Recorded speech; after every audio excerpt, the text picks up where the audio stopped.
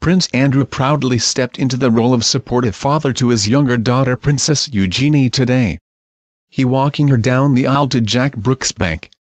"It's a very small role, I just have to walk slowly.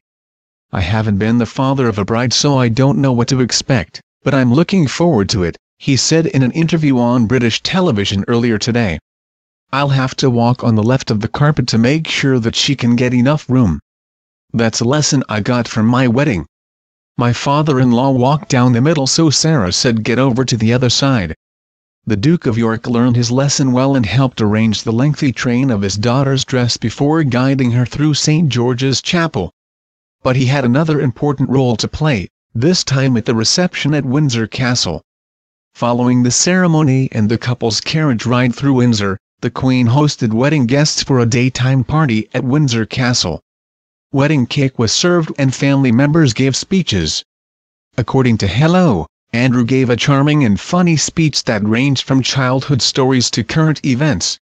He moved the crowd to tears, apparently, when he approached the groom in person. "The one thing that made me cry was the Duke," the guest said, when he said he was going to do something he's never done before. He went over to his new son-in-law and hugged him. He isn't a very tactile person. Another reception guest also told Hello that Jack gave a touching speech as well in which he opened up about his feelings for his new bride. "For a young man of 32 to be that open about his emotions, was quite affecting," said Anthony Wallersteiner, who has a connection to both the bride and the groom. He was Jack's headmaster at the Stowe School, and is now chair of Street Child, the charity with which both the Duchess of York and her two daughters are heavily involved. He talked about how she is the one light of his life. She makes him complete and he can't imagine spending a day apart. Everyone cried. Eugenie's eyes went too. I mean, she wasn't sobbing. It was just lovely, sweet, short and modern. At one point, excitement got the better of Jack and he got up on a chair, until a wedding guest reminded him he was in the Queen's house. Someone yelled over that he should get off the chair, so then he jumped back down again. Prince Andrew was born on February 19, 1960. At the time of his birth, he was second in line to the throne, behind his older brother, Prince Charles, but before his older sister Princess Anne. Now, he's seventh in the order of succession, and following the arrival of the new royal baby.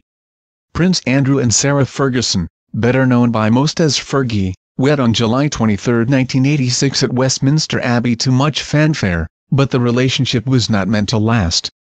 They had two children together, Princess Beatrice, born in August of 1988, and Princess Eugenie, born in March of 1990, but eventually separated in 1992. They divorced in 1996, but remain very close. Please subscribe channel. Thank you for watching.